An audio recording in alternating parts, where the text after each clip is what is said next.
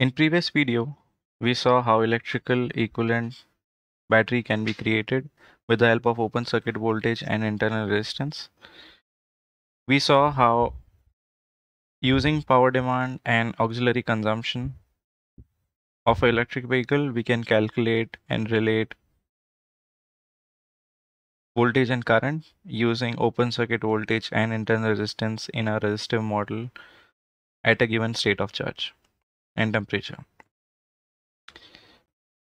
In that video, we consider a very simple circuit which is trying to replicate battery behavior, which was a resistive model. Resistive model is also known as Rint model. An extension to resistive or Rint model is Thevenin model. So what is Thevenin model? Let us understand that in more detail in this video.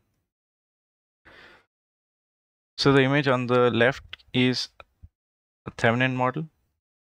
Thevenin model consists of open circuit voltage, ohmic resistance R0, and slow response due to dynamic behavior, which is captured by RC branches. You can have 1, 2, 3 all the way to 5 RC branches. And on the right, you can see a current pulse. So there's a zero current followed by a positive current pulse, which represents discharge, followed by a rest for a few minutes, followed by a negative current pulse, which indicates charge, and then rest again. For the given current pulse, at the bottom, you can see a voltage response of a battery. So you can see different color coding. There's a constant region, which represents open circuit voltage. Then there's a sudden drop represented by blue, which is defined by the ohmic resistance R0. And then there's a nonlinear region, which corresponds to diffusion and charge transfer resistance, which is captured by RC branches. If we go back to the previous equation, V is equals to OCV minus IR. You can see as current is 0, this term goes to 0, which leads us with OCV. So the terminal voltage is equal to open circuit voltage. If current is positive, V would be less than OCV, which is true here. And if V is negative, which is for charge, then if I is negative, which represents charge scenario, then the voltage becomes greater than open circuit voltage because the minus is turned into a plus due to negative current, leading us to a voltage rise, which again represents the same behavior, a sudden rise followed by a nonlinear rise and drop respectively. So having said that, let us understand why do we need the slow response and what happens if we don't have this RC branches. In that case, if there's no RC branches, it would be a square wave voltage response.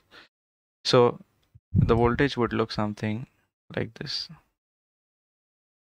It would drop suddenly and then rise back suddenly based on the current value. Similarly, during charge, this would be the behavior. Now, this is fairly inaccurate assumption. There's a big difference here, for instance, between the actual voltage and the simulated or predicted voltage. So to fill this gap, we need additional RC branches. Now let us understand what R and C represent. So the total internal resistance is ohmic resistance plus charge transfer resistance plus diffusional resistance. Now, in case of a lithium-ion battery or cell, during discharge, lithium ions transport from anode to cathode, and initially the lithium ions would be trapped within the anode particle. They need to diffuse.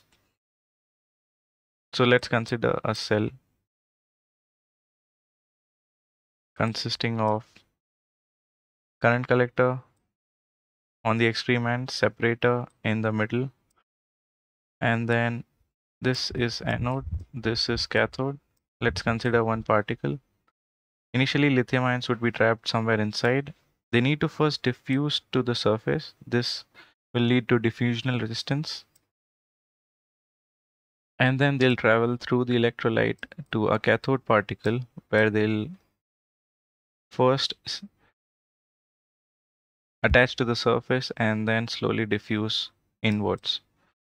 So there's a charge transfer, which means there's a transfer of lithium ions between anode and electrolyte, and then electrolyte and cathode.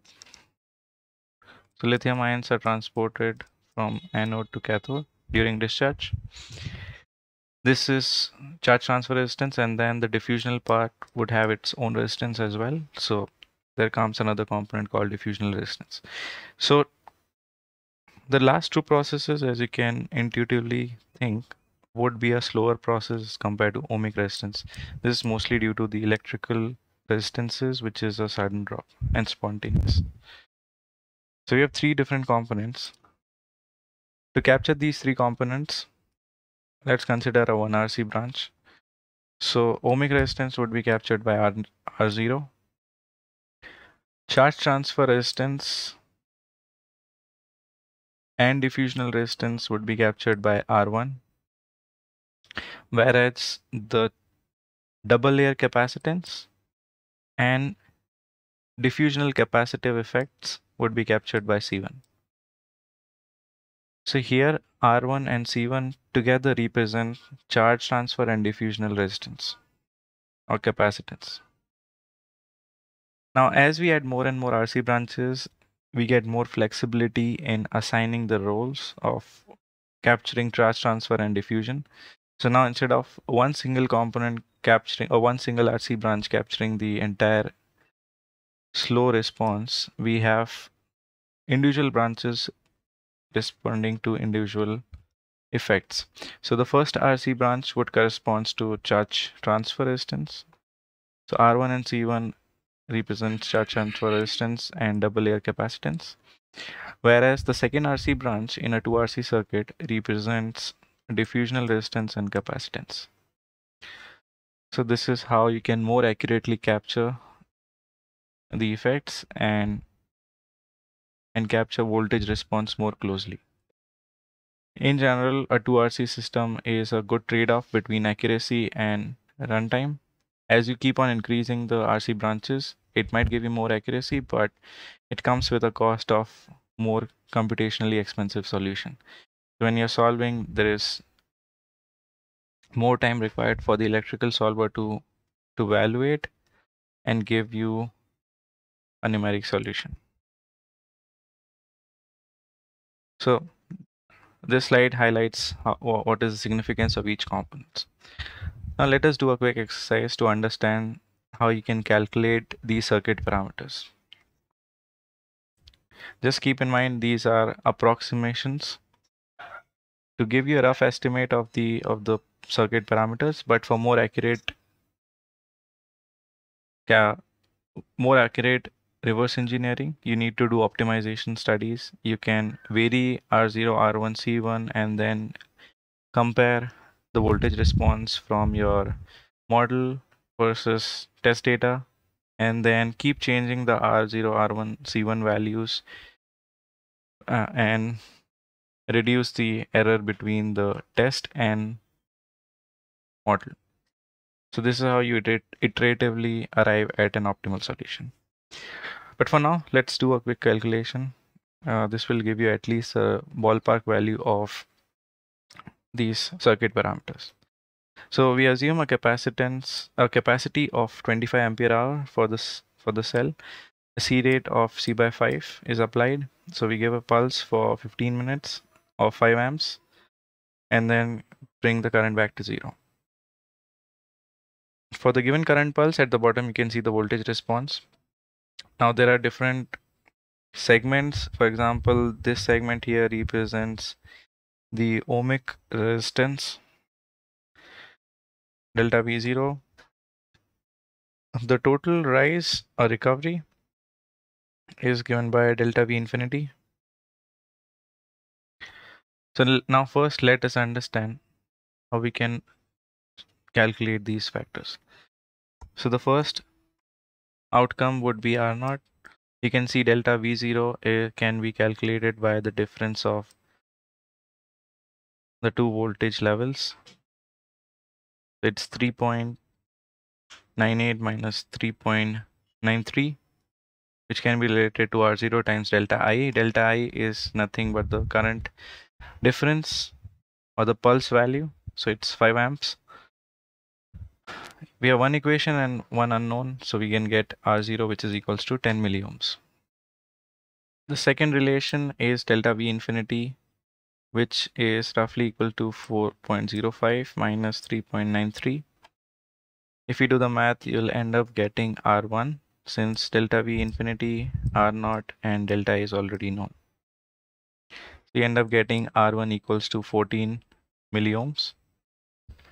Now, you can make an approximation, and it's a thumb rule that it takes roughly 5 time constants for the voltage to stabilize. So in order to go from this to this, it takes roughly 40 minutes, which can be equated to 5 RC. RC represents time constant, so it takes 5 time constant to stabilize. Now we know R1, we know this distance, which is 40 minutes. So 40 minutes can be equated to 5 times R1 C1 to get C1.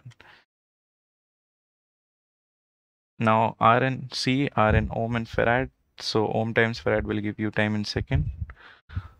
So we need to convert 40 minutes to second, which is 2400. Finally, you end up getting C1 equals to 34.286 kilofarad. So this is how you can estimate circuit parameters in a Thevenin model. For more accuracy, you can go for curve fitting and reverse engineering through iterative solution. So that's it for this video. I hope this was useful to give you some background about how Thevenin model works and how you can estimate the circuit parameters.